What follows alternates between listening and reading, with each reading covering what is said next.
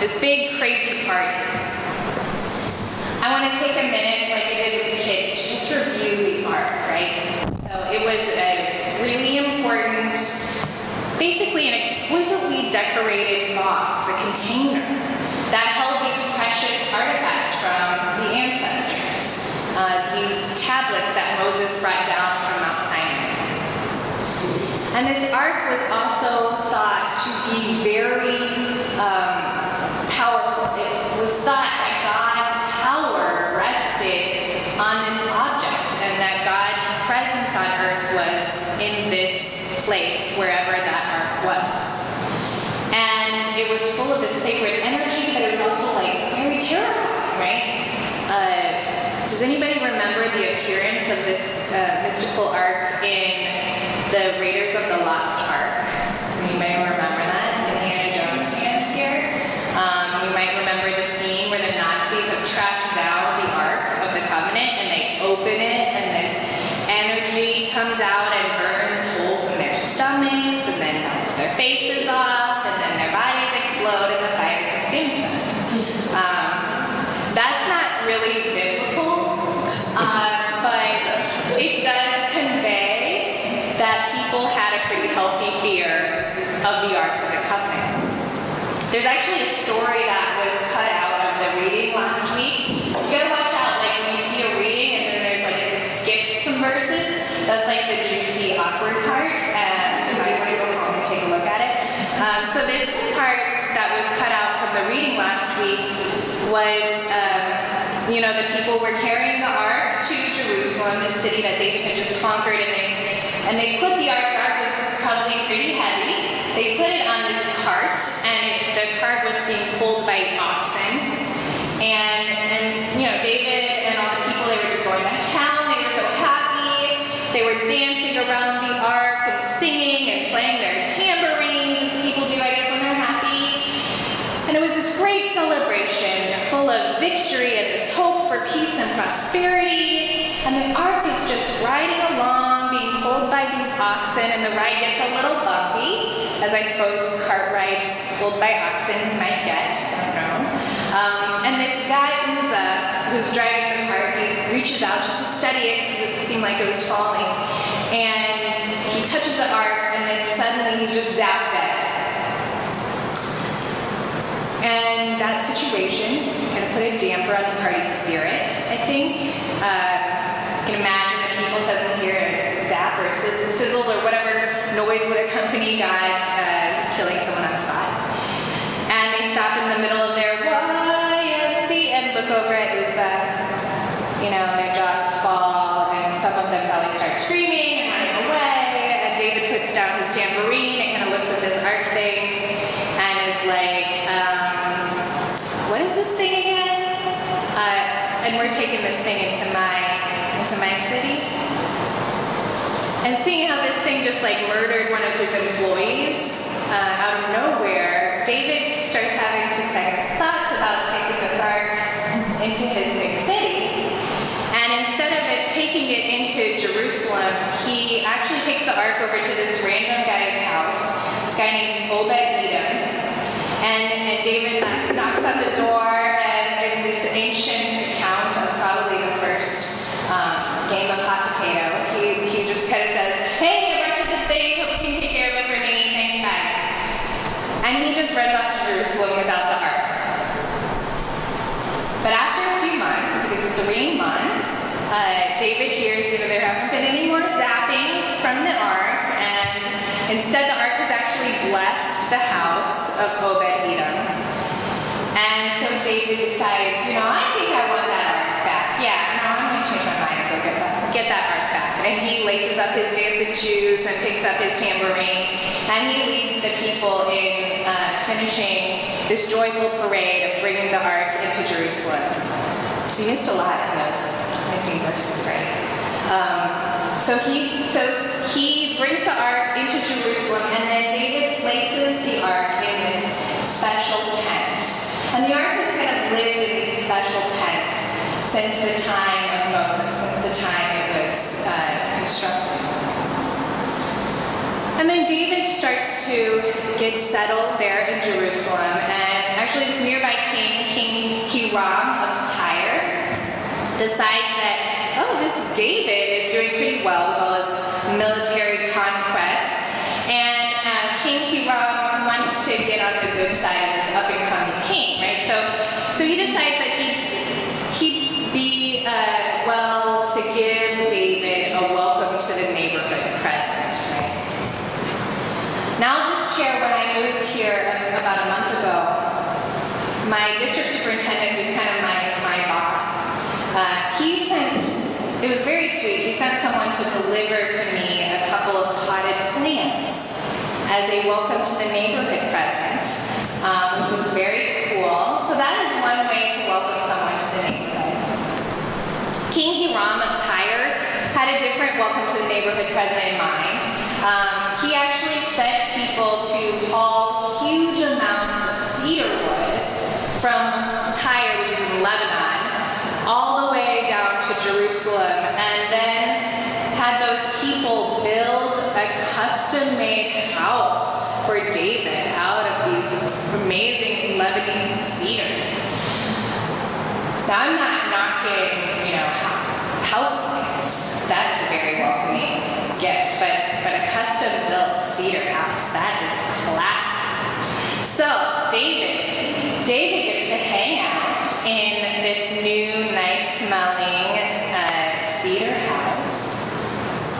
And he, at some point, he's like looking out the window at this Ark of the Covenant, and he starts feeling a little funny about lounging around in his comfortable cedar house while God is like camping outside in a tent, right? And who knows what was going through David's head at this time. Maybe David, who grew up on the lowest rung of a family of animal herders, maybe he's starting to feel a little guilty, a little shameful about it, all his new wealth and privilege, or maybe he's feeling this imposter syndrome that many of those of us who come from the margins feel when we get to sit at the tables of power and we feel like we don't deserve to be there. Maybe he's feeling like he doesn't really deserve to be there and he needs to do some big grand gesture to earn his place at the table of kings. Or maybe David, who just gained a lot through these military victories, just wants to consolidate his power by building a great religious monument. We don't know. But for whatever reason, David tells his friend Nathan, who's also a prophet and kind of an advisor to David, he tells Nathan, I'm thinking about maybe building a house for God. I want to live in this nice house. And Nathan, showing his great skills as a thoughtful and critical advisor, basically says, you do you, David. That sounds like great. Whatever. But like a certain president after a press conference, Nathan gets a talking to that night about his less than thoughtful comments, and the next day has to reverse his statement. So that night, God talks to Nathan about David's big ideas to build a house for the Ark of God. And this idea strikes a chord with God, because God seems pretty offended by it. God is pretty verbose in response to this idea. And God says, and this is my paraphrase, but basically, Nathan, you need to go back and tell David, start this off with, thus saith Yahweh the Omnipotent. But say, David, isn't that nice that you want to build me a house? And I'm pretty sure that the intention was for this to come with a very condescending pat on David's cute little head. Isn't that nice? You want to build me a house. It's funny that I just can't remember ever asking you to build me a house. Just because it doesn't seem to be clear to everyone here, I don't actually need people to build me a house because I'm the one who builds houses. I know your new friend, King Hiram, built you a little something there, but did you even realize that building you a house, an even greater house? I built you up from being this little kid shepherd into being the king of the Israelites. I'm building you a house. I'm building you a royal dynasty. You don't just decide to build me a house. And another thing, God gets really deep into it here. And another thing. And this is kind of a big thing.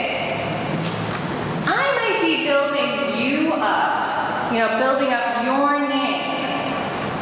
But just to be clear, this is not about you. It's not about your fame or your glory. It's not about your guilt or your shame or your unnecessary efforts to prove yourself worthy of whatever. This story is not about you. God says, this story is about me and about all of my children. Your story might seem big to you, David, but your story is just one tiny chapter in a much bigger story that includes your ancestors, who, by the way, I asked to build me my tent, and I really like it. But that story also includes the people who are coming after you, and guess what? They're going to build me a house.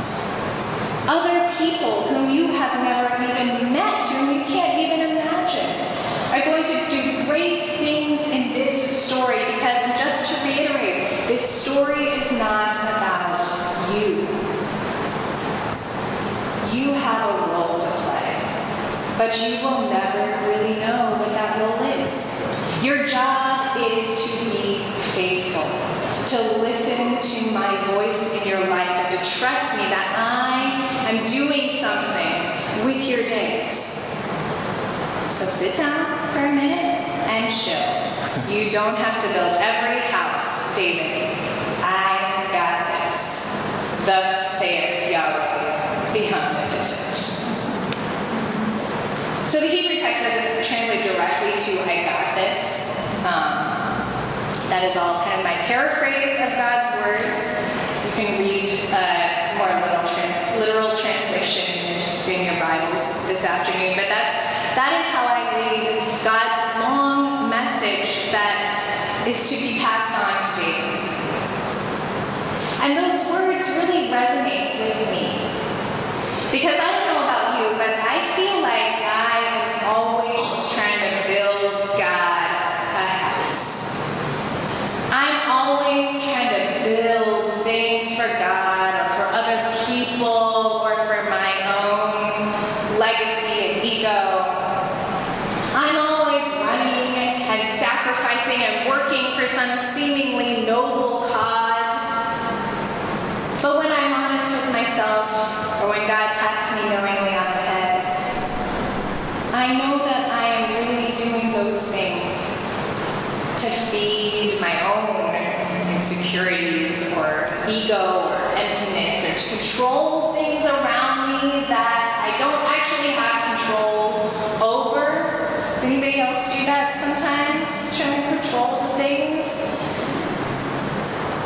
I'm doing those things actually because I've forgotten that I'm not the star or the hero of my story. I'm actually just one player in a much longer story. You see, if you or someone that you know is wondering, this is something I think about a lot, is wondering what is the point of being active in a religious community?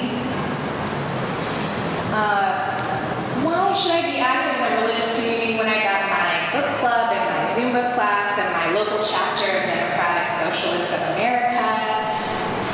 If you're wondering what religious community can add to a life, this is one thing. Every time we get together as a religious community, we are reminding one another that we are part of a larger story.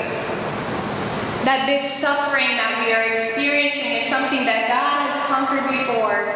And even if we don't see it in our lifetime, even if our children do not see the victory, God is on the way to being glorified when that suffering will end. We are part of a larger story, and whatever thing that feels like the most important thing right this from the zoom-out perspective of the long story. We are part of a larger story, God's story. And I'm not the hero of that story, so the salvation of that loved one, the sobriety, the safety of that child or partner or parent is not my project to control. I can do my best, but in the end, I've got to let go and know that God's got this.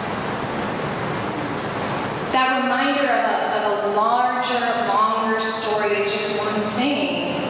That meeting together in religious community has got to offer our lives. This week, as I thought about the long story, I found myself thinking about my Chinese grandmother, whose Buddhist prayer blanket I shared with the children today. And as I said, I know almost nothing of this woman, and she knows exactly nothing about me. She's no longer with us, and she never knew that I existed. My father was in the Chinese Navy when Mao took China, and he fled to Taiwan with the Chinese government when he was 19. And he never got to see or legally communicate with his mother ever again. So she died before I was born, and my dad, he didn't want to burden me with the sad stories of his life, so he didn't tell me any of them. The only story I really know about my grandmother is that she refused to renounce her son, my father, even though he'd been on the losing side of the war. And for that sin, Chinese police beat her almost to death during the Cultural Revolution. And so I think about her strength and her pain and her rebellious resistance a lot, even though I never knew her. But most of what I know about my grandmother was not taught to me in stories. It was taught to me through my father's meditation practice. My dad had this chair in the living room, and he would sit in it for several hours every day with back straight and eyes closed, just breathing in and out, in and out, which sounds, admirable, unless it's occurring in a chair in a hotel courtyard and visible to everyone on my high school gymnastics team. When I was growing up, I thought my dad was crazy. He would awkwardly sit me down and try to teach me these weird things, from how to make sure my bowel movements were regular to how to include black sesame seeds in my diet to keep my hair from going gray. I gotta say, he actually had pretty black hair through his 80s, so just a little tip. But he also taught me things that he learned from my grandmother. He would demonstrate for me the correct technique for giving oneself a facial massage. And he would talk me through this long breathing meditation, in and out. I thought he was out of his mind. My dad died just a few days after I found out I was pregnant. And the saddest thing for me was that I never got to tell him that he was a grandpa. So I started off my pregnancy in this deep grief. But soon after my dad's funeral, I started doing prenatal yoga, and every week I would sit on the floor with these other pregnant women, and I would prepare with them for childbirth by breathing in and out. And there were some weeks when our teacher would lead us in facial massage, and we would rub our temples and our cheeks and our jaws, just like my dad used to demonstrate for me while I slouched on the couch rolling my eyes. And on those days in yoga class when I would put my hand on my stomach and prepare my breath for the hardest thing I've ever done in my life, I could feel my dad breathing with me the breaths that his mother, my grandmother, had taught him, in and out. And it was that breathing which was passed down from my daughter's ancestors that brought her into the world and that made her just one part in a very long story. My grandmother and my father never knew the arc of that story. They didn't know the part that they played or how their suffering would one day be redeemed. They didn't know even the characters that would come after them. My grandmother never knew how her breath practice would one day birth a great-grandchild who was awesome and full of joy. I wonder if there might be someone in this place today, someone besides me, who is feeling overwhelmed by the things in life which you cannot control. There may be someone in this place today who is feeling overwhelmed by the pressure to be the hero, the savior in your own life and in your relationships and family and in the world. This is God's message for you today, delivered through the prophet Nathan. God is doing something with your life. But remember that you are a part of a story that is much bigger than you. A story that is much longer than the span of your life. And that story is not one that you can control or that you need to control. God is working and creating that long narrative. And you have a role to play in it, but you may never really know what that role is. Your job is just to be faithful. To listen to God's voice in your life. And to trust, to have faith that God is doing something with your days. So beloveds, rest, sit, be still, breathe in and out. You don't have to build every house. God's got this. Thanks be to God.